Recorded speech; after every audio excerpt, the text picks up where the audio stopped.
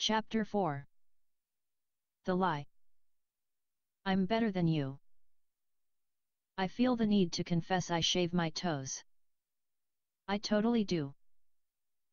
Sometimes, not all the time, mind you. I look down in the shower and see my big toes sporting locks long enough to braid. It's embarrassing, sure, but a quick swipe of my razor returns my toe knuckles to their usual silky smooth glory.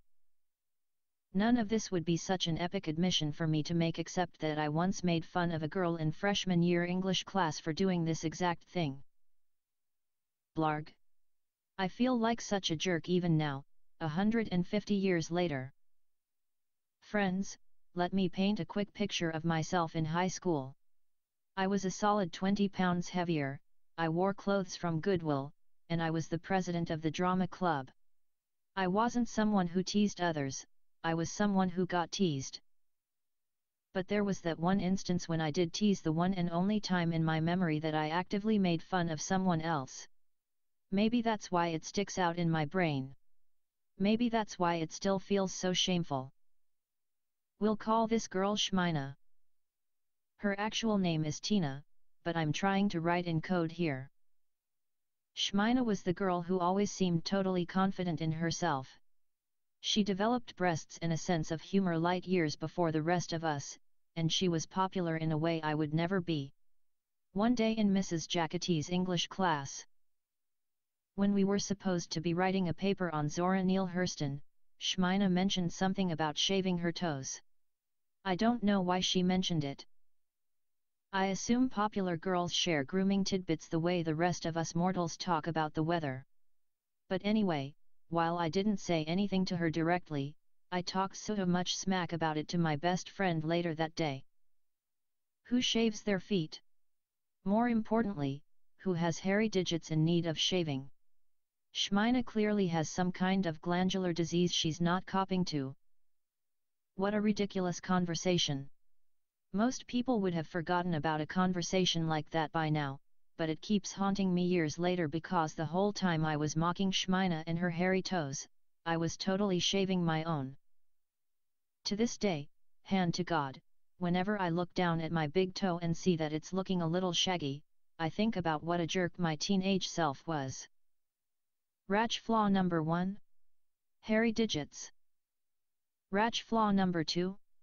Hypocrisy. A story about hairy toes, a girl named Shmina, and the adolescent angst I really should have worked through with a licensed therapist years ago may seem like the most frivolous topic ever. But then, I dare say that tearing down other women is usually based on something no less frivolous than the insecurities of our 14-year-old selves. Why do we do it, ladies? Why do we gossip? Why do we rag on each other? Why do we say hello on Sunday mornings with the same tongues we use to lash others behind their backs a few days later? Does it make us feel better about ourselves? Does it make us feel safer to mock someone who has stepped outside of the parameters we deem acceptable? If we can point out their flaws, does doing so diminish our own? Of course it doesn't. In fact, the stones we most often try and fling at others are the ones that have been thrown at us. Have you ever shaved your toes? And what I really mean by that is, have you ever made fun of someone else? Have you ever pointed your finger in their direction and ignored the 3 other fingers on your hand pointing back at you? We've all been there, but that doesn't make it okay. Bringing others down won't elevate you. Recognizing that all words have power, even the ones whispered behind someone's back, is how you adjust your behavior. A few weeks ago there was a woman on my plane from LA to Chicago. She and her husband were traveling with 2 boys, the youngest of whom was about 4. He was also the worst behaved child I've ever seen. Before we'd even pulled back from the gate, he was screaming, and I don't mean a whine or a protest. I mean screaming bloody murder about having to sit in a seat when he wanted to run around. His mother had to forcibly hold him in the chair for at least half an hour while he hollered to be released. Everyone on the plane, myself included, was miserable until he stopped. But a little while later, when I got up to go to the restroom, I saw why he'd finally quieted. he'd been given a big bag of gummy worms to happily eat his way through. Friends, I will be honest with you. I was disgusted. First of all, as a strict parent who was raised by strict parents, listening to him screaming, I thought, oh, heck no. All through takeoff I was thinking about his mom. I was thinking about how she needed to discipline him better, have boundaries, get support from her spouse. And when I saw that she'd rewarded his bad behavior. And with sugar? Keep me near the cross, Lord Jesus. I kept thinking, this woman doesn't have a clue. Later at the baggage claim, I saw the family again. The 4-year-old was wild, jumping up on a stopped luggage belt, hitting his brother, and running around in circles while everyone stared. What is wrong with his mother? I kept thinking, why doesn't she get a handle on him? Then I saw her standing next to the luggage carousel, utterly exhausted. When I really looked at her, I saw she was near tears, looking bewildered and totally overwhelmed. Her husband wore the same shell-shocked expression as their son ran in circles around them. And a gentle voice reminded me, Rachel, you don't know their story. I was so humbled in my ignorance. Maybe this little boy had special needs that made it hard for him to control his impulses. Maybe this little boy was a new adoptive child who had struggled in foster homes for most of his young life. Something I should be graceful about, given what we've been through. Maybe this little boy was just badly behaved and his parents were struggling to discipline him because their older son had been easy to manage at this age. Whatever the reason, I will never know, because instead of asking or offering the benefit of the doubt, I cast my judgment on her before I even asked myself why things might be this way. Women judging other women. It's been on my heart for a while. It's something I've tried to wrap my brain around fully so I could put it into words. I see it all around me in so many different ways, and that poor, tired mama on the flight to Chicago reminded me of what I want to say. What I want to say is that we all judge each other, but even though we all do it, that's not an excuse. Judging is still one of the most hurtful, spiteful impulses we own, and our judgments keep us from building a stronger tribe. Or from having a tribe in the first place. Our judgment prohibits us from beautiful, life-affirming friendships. Our judgment keeps us from connecting in deeper, richer ways because we're too stuck on the surface-level assumptions we've made. Ladies, our judging has to stop. So does our compulsion to compete with everyone around us. Let me give an example of that too. When I heard that some of my girlfriends were going to run the Nike Women's Half Marathon in San Francisco, I was excited. For some of them, it was their first race. I was also overjoyed because it would involve a weekend trip somewhere. I promptly invited myself along for the ride. The plan was for us to leave on Friday, drive the 5-ish hours between LA and SF, hang out in town on Saturday, then run the race and drive home on Sunday. Wait. Scratch that. They would run the race. I would stand on the side of the road and clap for them while they jogged by. This felt especially interesting because I am a runner. And more than that, I am competitive about running. I like to challenge myself. I like to try bigger and better races. I like to beat my personal record and push myself to be the best. What I do not like, what I had never actually done, is cheering for others while they do something I am fully capable of doing right along with them. I kept thinking, what if I didn't need to prove myself in this situation? What if making myself into someone better has more to do with my willingness to be of service than my willingness to compete? So I went to San Francisco. In fact, I drove everyone to San Francisco because I figured the last thing I'd want if I were about to run 13 miles would be to drive 400 miles. It's worth saying that while I did all of this and had so much stinking fun with the ladies, I didn't always have a good attitude about my willingness to be a cheerleader. On Sunday morning, when everyone headed out bright and early to the starting line, I got myself together and headed in the other direction, to the 5-mile marker. About 20 minutes into my journey, I realized it was unlikely that I would get a cab at 6 a.m. on a Sunday morning. Around this time I realized that walking alone in the dark in downtown SF might be one of the dumbest things I've ever done. I legitimately thought at one point, see, this is what happens when you try and do something nice, you get murdered on the streets of an unknown city. I get pretty dramatic when I am in fear for my life and haven't had any coffee. Anyway, at that point I decided to turn around and head for the finish line since walking there felt safer than walking to mile 5. Turns out, walking to the finish line meant walking up approximately 32 hills that were taller than some mountains I know. I was sweaty and grouchy by the time I arrived, grumbling under my breath about the whole ordeal, and thinking, why on earth did I agree to do this? Then I saw my first elite marathon runner. Elite marathon runners are those superhumans who run a race in like 5 minutes.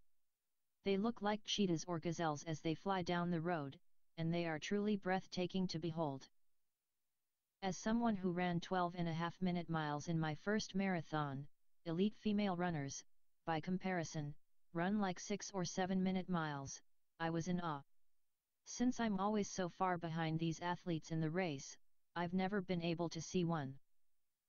I stood there and watched one after another sprint by and felt so blessed to see them in action. For the 2.5 hours that followed, I stood in that exact spot and cheered on strangers. I clapped non-stop, my skill as a preacher's daughter finally coming into play. I screamed until my throat was sore. I yelled all the things that encourage me when I hear them from the sidelines during a race. You are so strong. You're almost there. You can do this. And the last one is something I've never heard but always tell myself when it gets hard during a run. I yelled it over and over again whenever I saw someone who looked ready to drop. You've lived through tougher things than this. Don't give up now. Finally, it was there in that exact spot that I got to see my friends Katie and Brittany jogging up from mile 12 in their first ever half marathon. You can see it in a picture someone shot of us. I'm screaming like a maniac and trying not to throw myself over the fence to attack them with hugs. I was so proud of them I was laughing and crying as if their achievement was somehow my own. I jogged alongside them, outside the track, wrapped up in the joy of the moment, and I heard God very distinctly say, imagine all of the things you would have missed today if you'd only been out here for yourself. I never would have seen the elite runners. I never would have been there when my friend Hannah ran her personal best, 13.1 miles in under 2 hours. I wouldn't have been able to stand next to Joy, who put my cheering to shame. After running her own race, she screamed louder than anyone from the sidelines, encouraging the other runners. I wouldn't have been there to hug Katie and Brittany.